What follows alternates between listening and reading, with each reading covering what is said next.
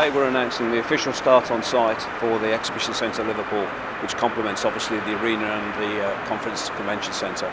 All the developers, all the builders will be here. We'll be celebrating the official start on site. We're all really excited about it. I think it puts us on par with European cities and global cities, being able to attract some of the big events to the city.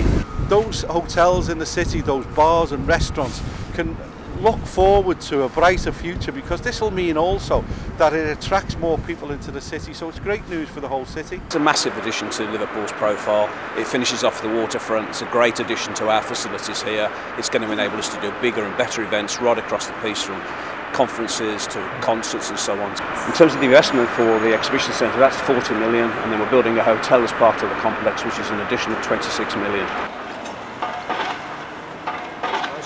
Carrying out the piling activity at the minute, which there's over 500 piles going in to the ground, which is a precursor to us putting the steelwork up. To be able to invest the amount of money that we're talking about is a fantastic achievement and a very important job for Liverpool, which we're absolutely delighted to be supporting the Mayor and his team on.